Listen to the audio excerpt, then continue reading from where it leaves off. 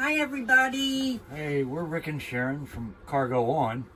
Today we want to deviate a little bit from what we normally do our videos on and talk about something that I've recently gotten some interest in, and that is the amount of scams that I'm seeing on the internet. Hi, I'm Rick. I'm Sharon. And we are Cargo On. Cargo Conversion Building Camp. I'm seeing a lot of fake ads for campers and cargo trailers particularly.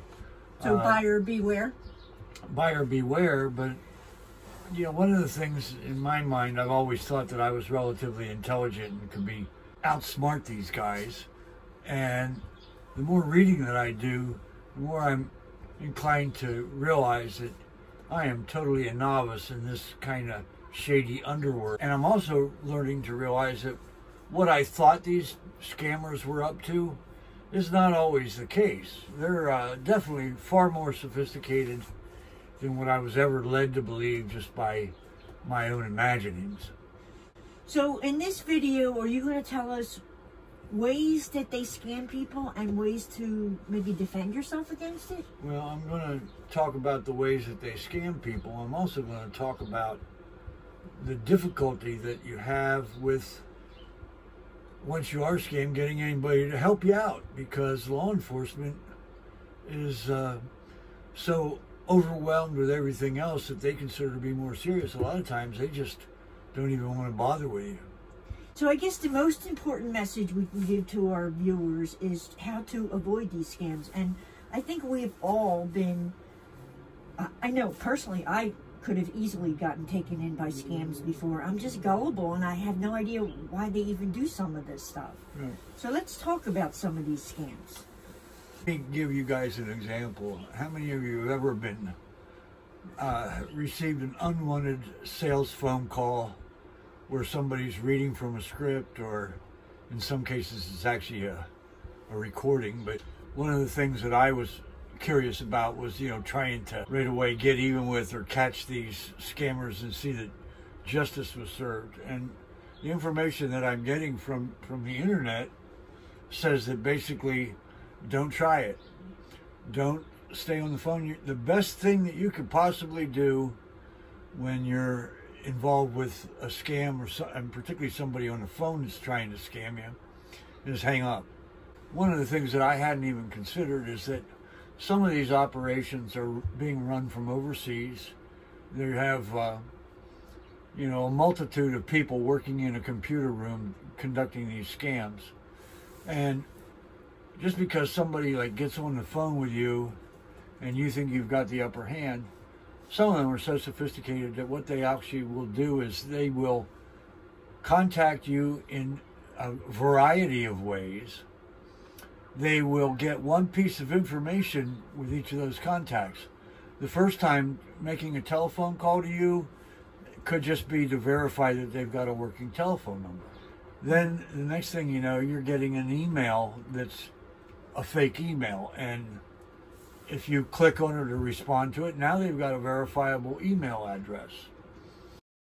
One of the things that they're doing with a lot of these sales is they're getting people to go on to Google Voice and get logged in with Google Voice, and then they ask them to send them a code. And if you send them this code number, this is to verify that you're not a scammer, supposedly. And most people, of course, want to be certain that the person they're dealing with realizes that they're genuine and authentic.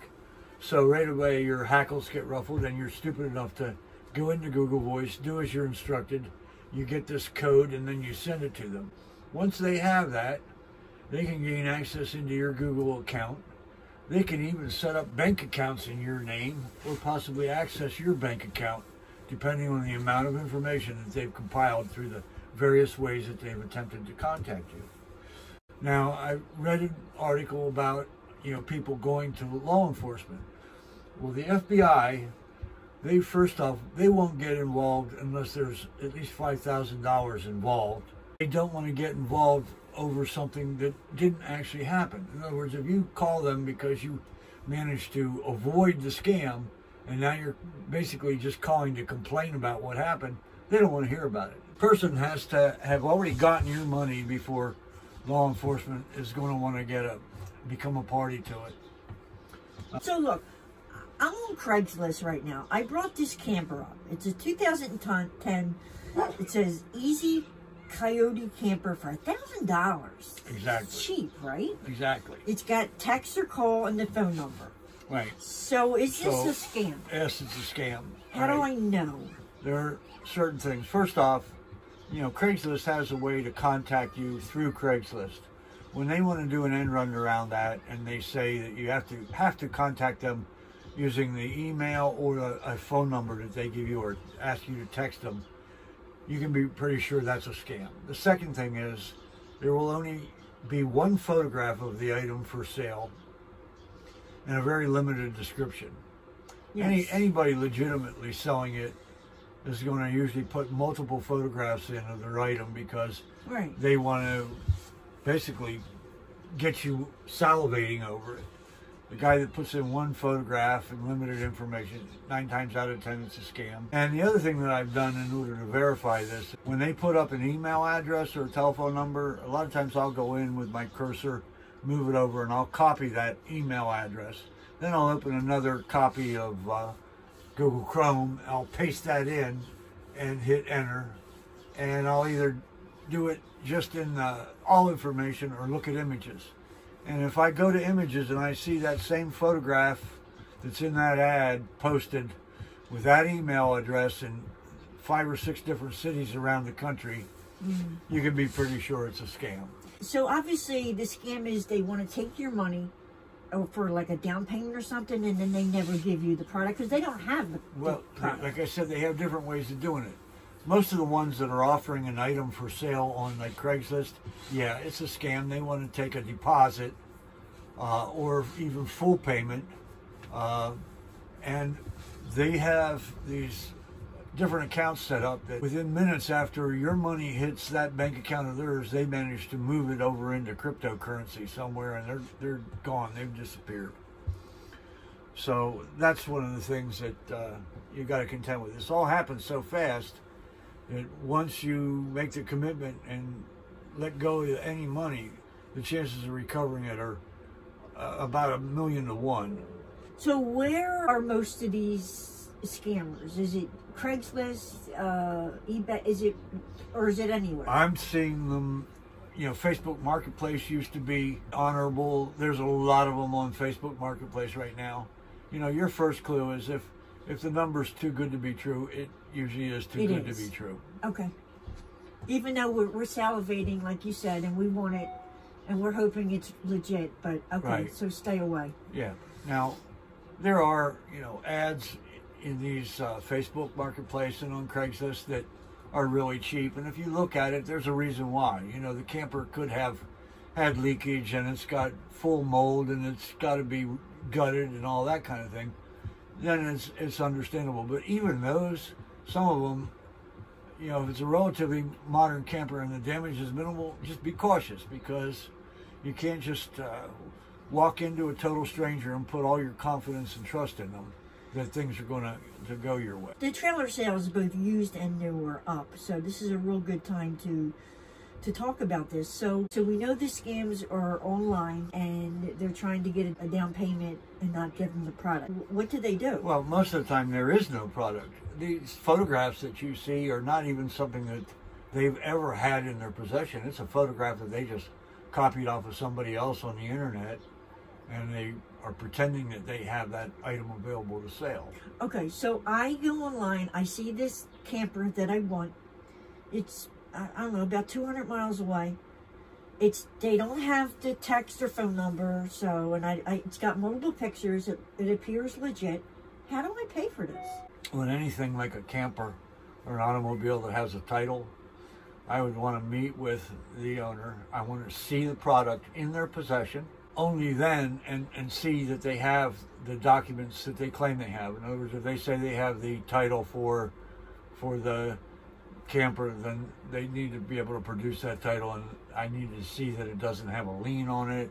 Uncertain about an ad, then you're probably better off to just leave it alone. Now with the advent of all the peripheral businesses that have developed around RVs and camping.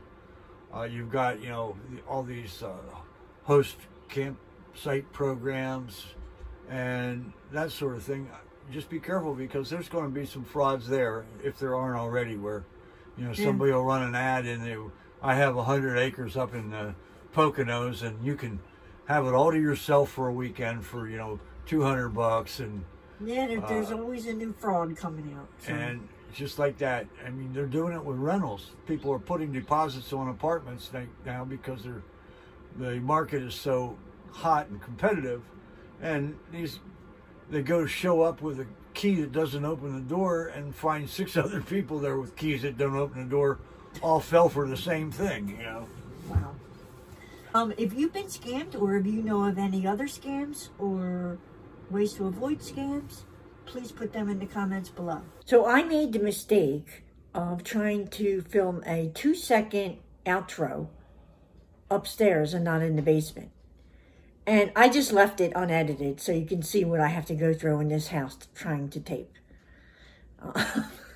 So I hope you enjoy it. Thanks for watching, everyone.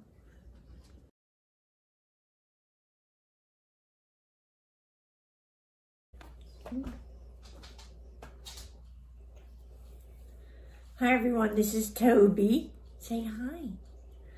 So there you go. We're going to talk about, we remind you of ways not to get scammed. This is Toby. He wanted to be in the picture today. Say hi. He's such a gentle dog. So, going forward, beware of scams.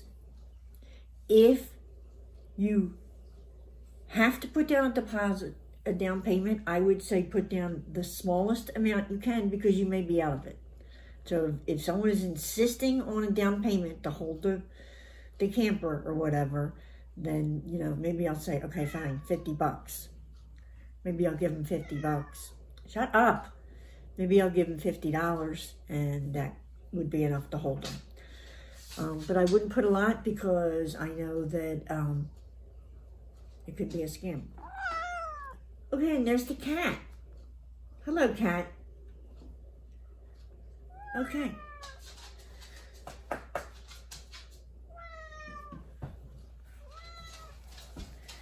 Okay, and this is one of the weirdo cats. Okay. Oh, jeez. This is not going to work. Well, come down here.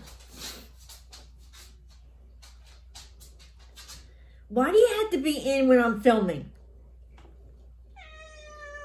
This is why I have to go in the basement to film.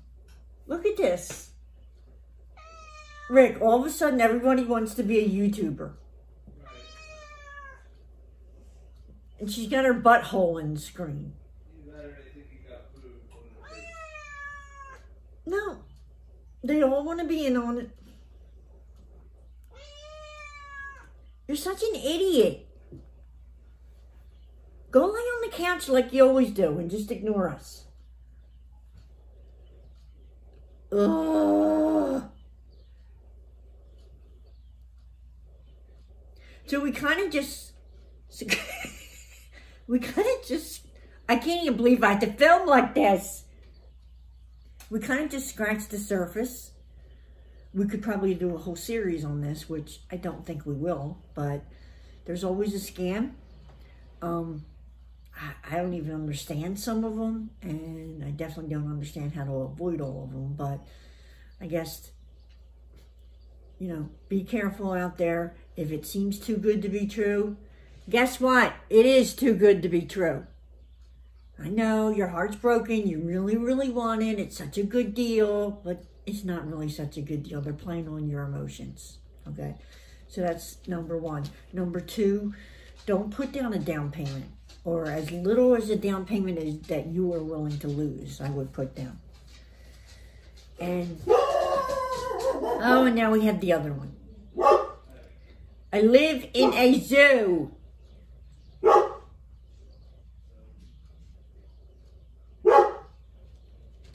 And again, this is why I have to go in the basement to film. 2 cats 3 dogs. They've all interrupted except for 1 dog and 1 cat. And the 1 cat is right there, so it's probably only a matter of time before she interrupts. Are we done? Are we all safe?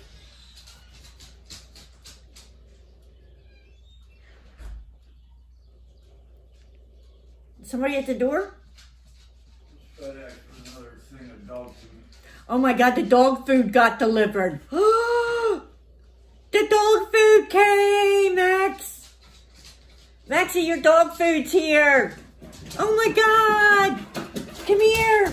Your dog, come say hi to everybody. Maxie. Get down. It's always crazy. Come here, Max. Come here. Come say hi. Come say hi that your dog food came. Oh, my dog food came. Come on up. Well, I don't know how much I can salvage from this video. Oh, and here comes Honey. Come here, Honey. Why don't you come up too? Yep. Why don't we all just join in? It's Animal Tube. Come on. It's no longer YouTube. Come on. It's Animal Tube. Yep. We'll be animal tubing. You're all crazy. They want to be stars. Alright, I'm going to cut this video because I don't think I'm going to be able to use any of it.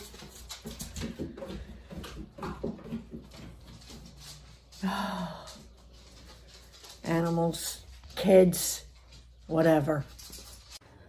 That's a wrap, everyone. You know what to do if you like this video. You all come back now, you hear?